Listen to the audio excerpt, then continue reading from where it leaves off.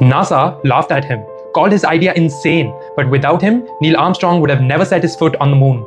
In 1960s, NASA had a dream, put a man on the moon, but no one could agree on how. Ideas clashed, egos flared, time was running out. And in the middle of it all, a quiet engineer named John Houbolt.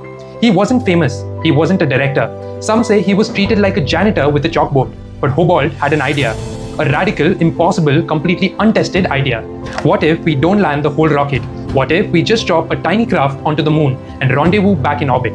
NASA laughed. Top engineers mocked him. But Houbolt refused to back down. He bypassed his superiors and sent detailed letters directly to NASA Associate Administrator Robert Siemens, one of the highest-ranking officials. Siemens was intrigued. He pushed Houbolt's idea through internal debates. Slowly, lunar orbit rendezvous gained support. The turning point came when NASA's leadership, including Wernher von Braun and the Apollo program managers, reluctantly accepted Houbolt's plan. Houbolt's method became the foundation of Apollo 11. The tiny lunar module, the Eagle, was designed to detach, land, then rendezvous with the command module orbiting the moon. And so, in July 1969, the world watched as Apollo 11 touched down. And John Houbolt, he watched from Earth, quiet and vindicated.